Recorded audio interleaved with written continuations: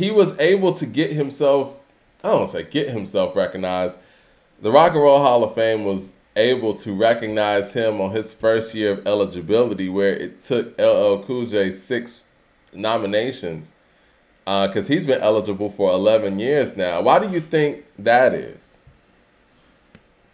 I think that was the most fascinating outtake about, both of the inductions, was, so what is the gap between LL's songwriting in hits and records and catalog, and the gap between Jay's that make you think, and not saying that Jay isn't deserving of being a first-time honoree, but what makes you think LL isn't a first, or at worst case, Mike, at worst case, second-time honoree?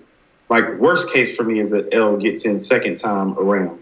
Like, it appears, not to interrupt you, but it appears that to save face, they knew they were going to put Jay in there first time around, but they couldn't put Jay in there without putting LL Cool J in, so they put them both in at the same time. That's what it looks like. I don't know if that's what it was.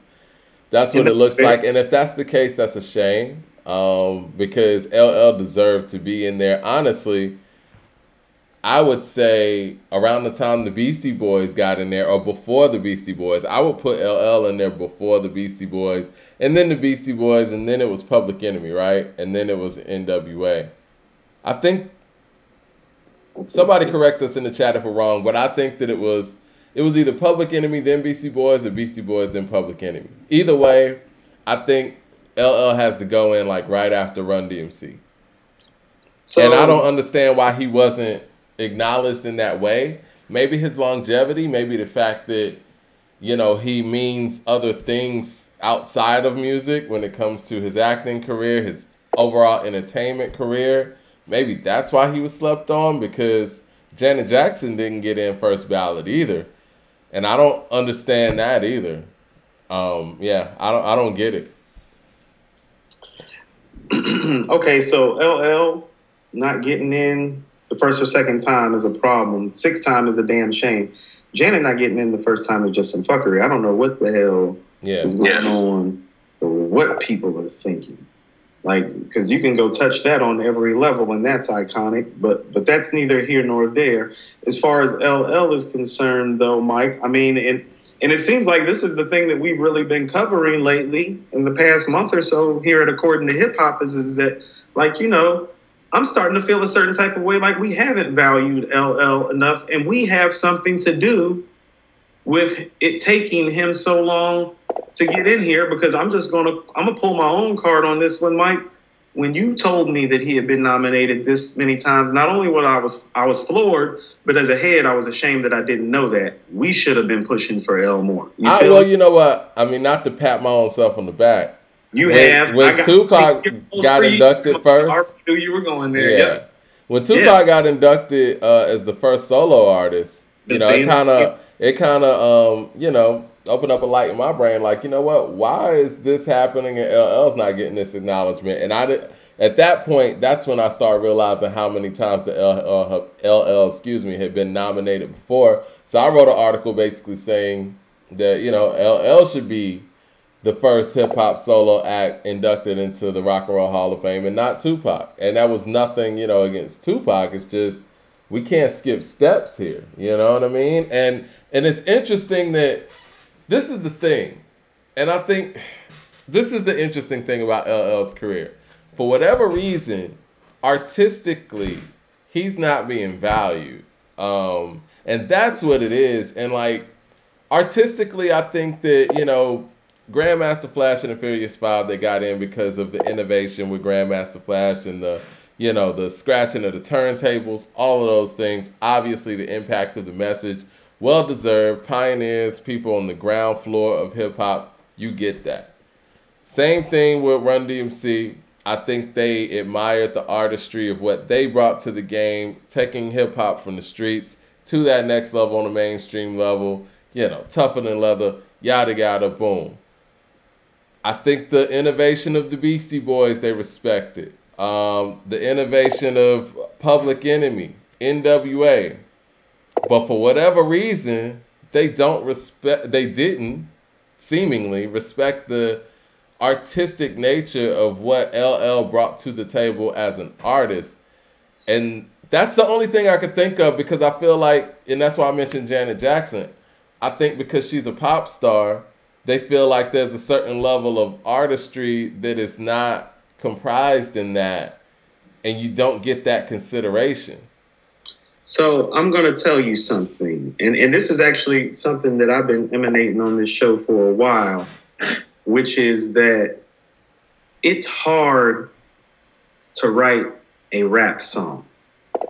Writing rhymes, lyrics, because of how our format and structure is made from a beat machine in 16-bar format, the compression of words into that format for 3/16s or 2/24s with a 4-bar hook doubled up, or a full 8-bar hook, or a 4-bar hook with a bridge. You like, any way you want to do the math, Mike, it's hard to do.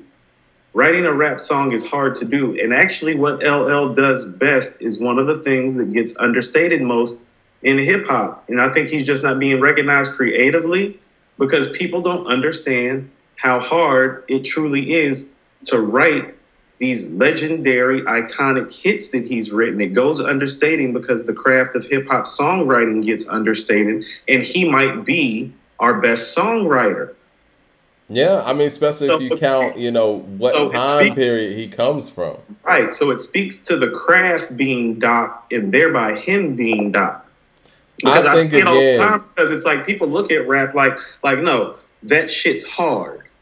I think again, though, I think us as hip hop connoisseurs, followers, listeners, journalists, fans, we don't appreciate LL Cool J. I think LL Cool J might be the most underappreciated hip hop artist that there is. When you factor in everything that he's done, what period he comes from, as long as he's been able to sustain the hits that he has in different eras, and the fact that he even came up with the term GOAT, and we laughed at it. You remember that when that happened in 99, 2000? People was looking at him like he was... Yeah, and it's like, no, it's well deserved, because the media had continuously told us that, Biggie and Tupac were the greatest ever, right? And when LL jumps out of it like, look, I've done way more than what these guys have done. I'm still here. I'm still doing it. I'm the greatest of all time. And owning that, it's like we brush that off. And the fact that people brush that off and don't even know that he is the creator of the term GOAT lets you know how underappreciated this man is. And I think that him being nominated 6 times and not getting in the Rock and Roll Hall of Fame is indicative of that. And the fact that Jay-Z went out there first time around, as he should, gets in there, they let you know how underappreciated the LL Cool J is. And it's unfortunate. So that's what I mean, is it's like, and here's where the thing where I've even said, as somebody who loves hip hop, and actually journalistically and connoisseur-wise, it's almost being disrespectful to him at this point. It's not even under appreciation. And it's like, so we kind of need to check ourselves. Like, we that's why I said, no, I'll pull my card first, because I started feeling like, hey, we need to be talking about this. Well, when you say, and some people in the chat are saying some things that they don't think that LL is the best songwriter. When you say songwriter, are you talking about hit records? Or, we're talking about... Put that in context. When you say LL Cool J is the best songwriter in hip hop, put that in context. I said arguably. Arguably. Okay. Because what I'm saying is that if you can name somebody else, Mike, who over a span of, I would say, 3 separate eras made big hit records in those eras, and then you can go to those albums and hear fully fleshed out songs. That's what I mean, is that he's a songwriter. Like, when you go listen to a LL Cool J album, you don't get a track with one verse of him spitting for a minute and 30 seconds, and then the song is over. Now, do you? No, you're right. You get verse, hook, verse, all the way down the line. And so when you look at how many times he has hit his mark with the level of songs that he has made, because Mike, and I said this before, it's like, no, Jay-Z doesn't have more iconic hits than LL. We gonna have to get Biggie and Tupac out just to compete with this dude on that. Shamario Patterson says, what do you mean as Jay should? I'm sorry, but LL should have been there way before Jay. I agree with that. But I do think that Jay-Z should have been first ballot too. Yeah, Jay's first ballot, and so is L. That's what we're saying. We're saying they both should be first ballot. So L should have gotten in before. This is the thing, though. If Jay didn't get in their first ballot, we would have all made a fuss about it. What we should have made a fuss about the fact that LL didn't get in the first time. Right, Mike. That's the bottom line. That's the bottom line. So some of this, not all of it, but some of this is our fault. We ain't been pushing for L enough. We haven't been giving him his just due. Although we look upon him as a legend, and although he's respected, we're not giving him enough. Yeah, because, I mean, when Tupac got in there before him, and I caught a lot of flack for that. When Tupac got in there before him, I made a fuss about the fact that LL wasn't inducted.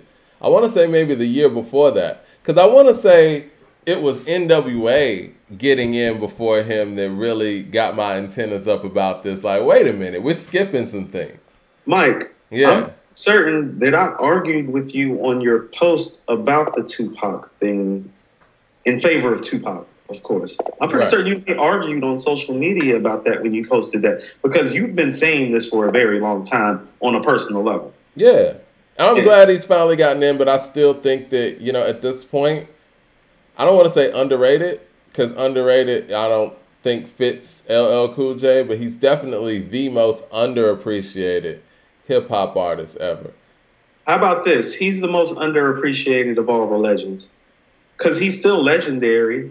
It's not even a conversation about that. I mean, we even had the conversation the other week, the fact that KRS-One didn't even mention LL's name when they were on the Versus stage. And so, Mike... And that was odd. And then it makes me think, like, well, are his peers disrespecting him a little bit? Because then I saw the Slick Rick, Kane, and Rakim photo, and I'm thinking, like, where's L? Well, you know, they're on tour together. So, I mean, L's always been in a different stratosphere. He's slightly younger than them, too, right? And I only say that and got there before them. Yeah. And I only say that because L, literally, when he promotes Rock the Bells, he brings up how he wants Rakim and KRS-One and Kane and Chuck B and Ice Cube looked at the way that Lennon and Bowie and McCartney, like and all these other white legends in alternative and rock fields are looked at. You know what I'm saying? The way Ozzy's looked at. You know what I'm saying? Like he wants that for those artists, and it just kind of seems like also too, not only are we doing him a disservice, it almost seems like some of his legendary peers may not be wanting that for him the way he wants it for them. I find that to be problematic. I think that, you know, at this point in hip hop being so competitive, and obviously New York's just a competitive city, period. You know, you got to compete just to live up there. And I think a lot of those guys have that mentality ingratiated in their mind, which kind of prohibits them from actually working together, even at this stage in their careers. You know what I mean? Think about it. They're on tour together. Why are we not getting records with these guys? I mean, because they probably just do their shows and go their separate ways. You know what I'm saying? Go home or whatever. Go back to their families. But, I mean, LL's the perfect ambassador for that. And I love the fact that LL's doing this Rock the Bells in the way that he's doing it.